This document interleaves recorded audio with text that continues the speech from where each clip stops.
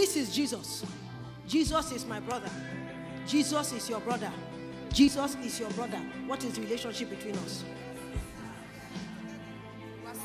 But most times, many of us have relationship with Jesus, but have no relationship with one another. We are not quarreling with Jesus, but I'm quarreling with Anguli. I'm quarreling with Edna.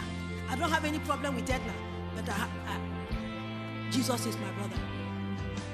The church, because of the union that we have with Jesus, the Father accepted us as brothers and sisters of Jesus. So what has made me a member of this family is not my ID card. It's not how many dues I pay. It's not the handshake. It's not the hug. It is the relationship he shares with Jesus, that Jesus shares with the Father, that was extended to me. Therefore, I am Jesus' brother because the Father adopted me into the family. And this person is Jesus' sister because the Father adopted her.